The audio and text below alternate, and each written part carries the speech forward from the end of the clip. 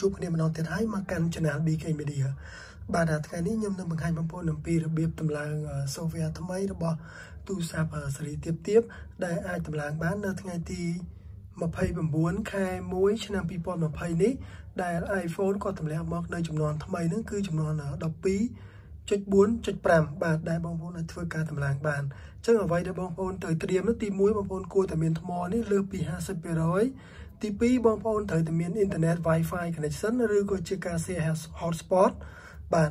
ហើយទី3ហ្នឹងបងប្អូនត្រូវតែមានទំហំទូរស័ព្ទទំនេរបានន័យថាបងប្អូនត្រូវតែមាន space ទំនេរហ្នឹងគឺត្រូវតែ free នោះលើសពី 1G បាទអញ្ចឹងដើម្បីធ្វើការតម្លើង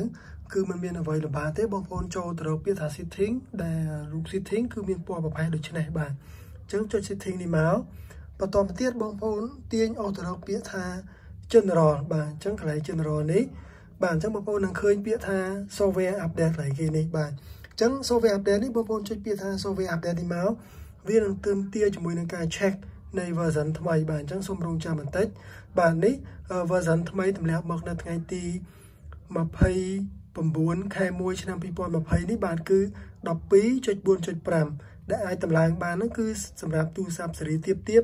ដែលចាប់ពី iPhone ស៊េរី iPhone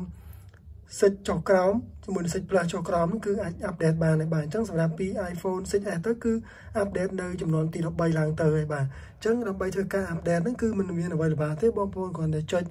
ពាក្យថា download and install នេះបាទអញ្ចឹងចុចមកវានឹងទាមទារឲ្យយើង enter your passcode បានន័យជា password របស់បងប្អូនអញ្ចឹងបើសិនជាបងប្អូនដាក់ password នៅក្នុងទូរស័ព្ទនៅការបើកទូរស័ព្ទនោះយ៉ាងដូចម្ដេចសូមបងប្អូនដាក់ជាមួយនឹង password នោះវាយចូលទៅគឺដំណើរការទៅមុខហើយបាទអញ្ចឹងខ្ញុំសូមវាយ passcode របស់ខ្ញុំ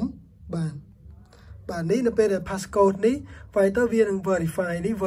បើសិនជា passcode នឹងត្រូវវានឹងបន្តមក ver កន្លែងនេះបន្តទៀតដើម្បីធ្វើការជាមួយនឹងការ download នៅចំនួនថ្មីនោះគឺ 12.4.5 នេះបាទអញ្ចឹងការតម្លើង version ហ្នឹងគឺបងប្អូនទាមទារជាមួយនឹងការរងចាំឲ្យ download ចប់ដើម្បីធ្វើការ update នៅចំនួនថ្មីនោះគឺចំនួន 12.4.5 នេះបាទអញ្ចឹងដោយសារខ្ញុំធ្វើការ share hotspot ជំនួស Wi-Fi ហ្នឹងគឺវាមានលក្ខណៈ slow បន្តិចបាទអញ្ចឹងដើម្បីធ្វើការរងចាំឲ្យចប់ហ្នឹងបងប្អូននៅពេលដែលចប់ហើយបងប្អូននឹងបាននៅចំនួនថ្មីគឺចំនួនទី 12.4.5 នេះបាទអញ្ចឹងការបង្ហាញរបស់ខ្ញុំខ្លីៗមានតែប៉ុណ្ណឹងបើមានកន្លែងខុសឆ្គងហ្នឹងសូមខន្តីបន្ទោសផងបាទអញ្ចឹងនេះនៅពេលដែល verify password ត្រូវហើយវានឹងវិលនៅកន្លែងនេះដូចខ្ញុំនិយាយហ្នឹងបាទអញ្ចឹងនេះការ download យឺតលឿនអាស្រ័យទៅលើ internet របស់បងប្អូនទេបាទអញ្ចឹងខ្ញុំសូមឲ្យបងប្អូនជួយ subscribe នៅ channel BK Media ផងដើម្បីទទួលវីដេអូថ្មីបន្តទៀតនិងជួយ share វីដេអូនេះបន្តបើចង់ចែកចាយចំណេះដឹងអំពីរបៀបតម្លើងនៅចំនួនថ្មីទី